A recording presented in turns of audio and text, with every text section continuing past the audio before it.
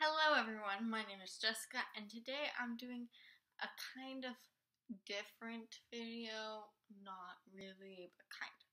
So I'm gonna call it Popular Series I Liked but Haven't Continued On With, or something like that. I have two different categories. I have books where I've read more than one book in the series, but I just haven't finished the last one or the third one or the fourth one or whatever. And then I have a stack of books that are either sequels or first book in the series where I've only read the first book and I haven't continued on.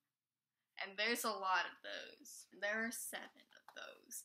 Some of those I own the sequel and the first book, and some of them, well, I only own the first book, so, or only own the second book, because technically I most likely own both the first and the second book, but a lot of my books are still in storage. Without further ado, let's get started.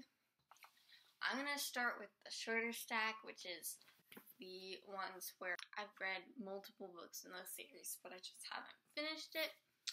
And this does not include books that haven't come out yet. I would just like to point that out. So I only have 2 books in this category that I noticed. There may be more that I just didn't see. So the first book is A Court of Thorns and Roses. We'll call this a trilogy. I don't feel as bad about this one because the third book in this trilogy/series just came out. I'm counting it as a trilogy. In this video, but it is a series technically. I have read A Court of Thorns and Roses, and I have read A Court of Mist and Fury. I have also reread this book, and I am currently rereading A Court of Mist and Fury, which is somewhere in there, so I'm not gonna get it. But pretty much this and one of the other series that I mentioned that released on May 2nd, 2017. Yeah, how do I put this? The UPS lost my package. Basically, they gave it to somebody else by accident. I don't know how that happens, and I'm really mad about it because I don't have a job right now, guys. I paid money for those books when I didn't have a job, and I don't even have those books right now. And I don't know if I'll ever get those books that I bought back. Rant over. I'm really mad about that, and that is why I have not finished rereading A Court of Mist and Fury yet, because I was gonna plan on starting it at the beginning of the month, and I didn't start it until like a week ago.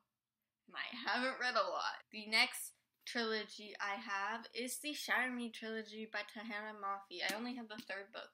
I don't know where my copy of the second book went, because I know I have it here in Alaska, but oh wait, no, it's in my room. It's in a bag in my room that I haven't unpacked yet. So I've read Shatter Me and Unravel Me, but I have not read Ignite Me, which is really sad, and I need to read it soon. It's been 5 years or something since I read Ignite or Shatter Me. I read Shatter Me sometime between when Unravel Me came out and when Ignite Me came out. So that gives you a time frame. And I read Unravel Me last year. Then I have the Of Poseidon trilogy. I've read Of Poseidon and Of Triton, but I have not read Of Neptune, which it's a really thin book. I should be able to read it no problem, but I just haven't. This video is getting long, so I'm going to try and move through this next group faster. The first book I want to mention, I do not physically have either the first or the second book with me here, and the second book just came out. That is The Trials of Apollo by Riordan. I read The Hidden Oracle. I could have read The Dark Prophecy by now, but I'm not going to rant about UPS again. I'm really mad about that. So, yeah.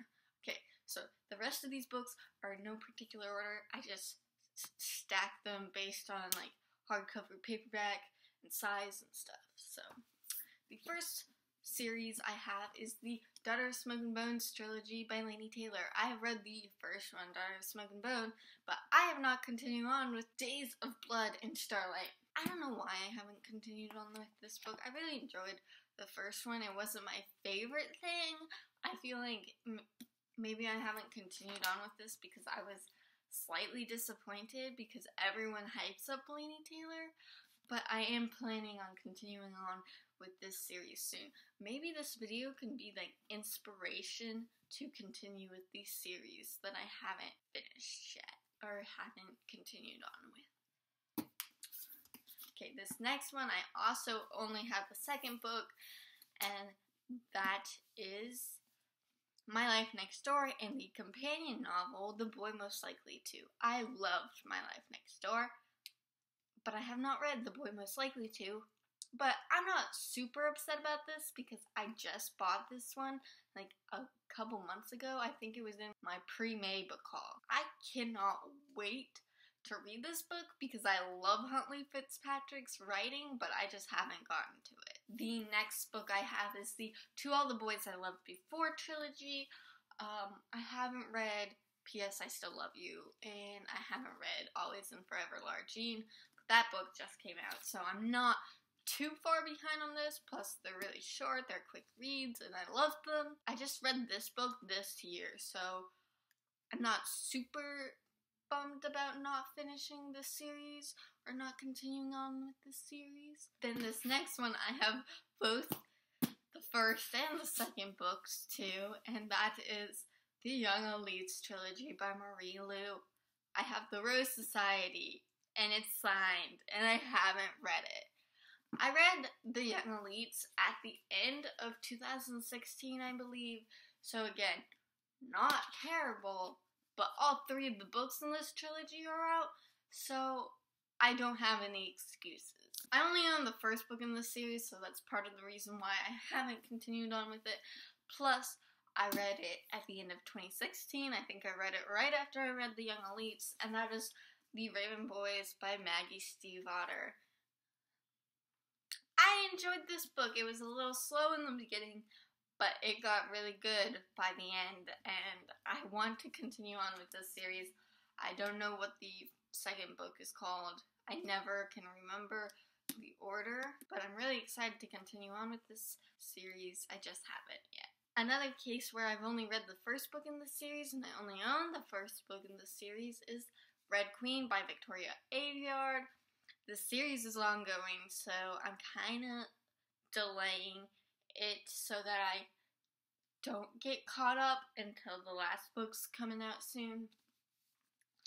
So yeah, I enjoyed this one. It's not my favorite thing in the world, but it was good. And then I have the last one right here, and that is An Ember in the Ashes by Tahereh.